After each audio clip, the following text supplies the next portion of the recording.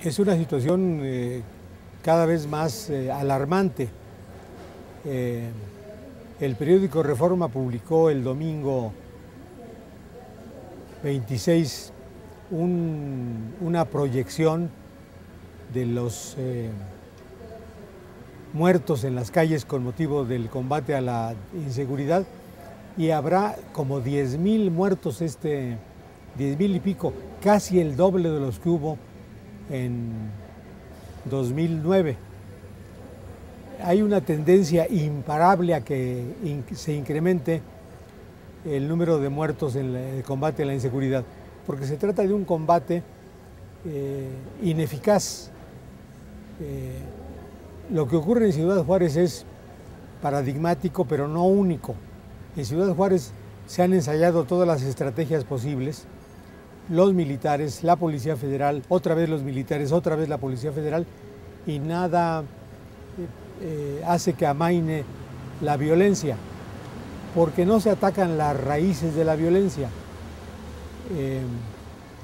Entonces, estamos en una situación de franco deterioro.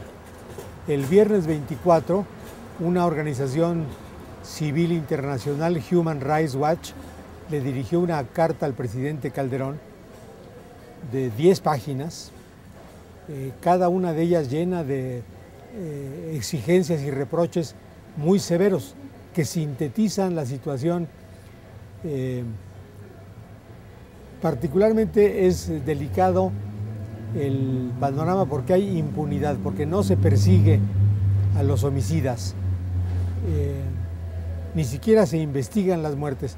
El gobierno tiene una actitud entre comodina y racista.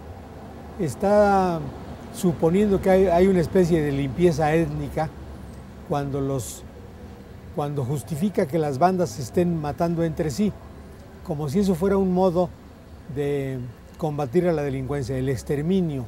Y sobre todo, si el exterminio corre a manos de los mismos delincuentes, al gobierno le viene bien. Y en consecuencia, ni siquiera averigua cada muerte. Y eso genera violencia que no se expresa solo contra los delincuentes, sino contra la población en general. Porque la violencia no es solo la que priva de la vida, sino la extorsión, el secuestro, el robo, que son delitos que han proliferado, que se han incrementado. Entonces, hay una situación alarmante que tiende a empeorar en vez de que haya indicios de que la estrategia del gobierno está pudiendo contenerla.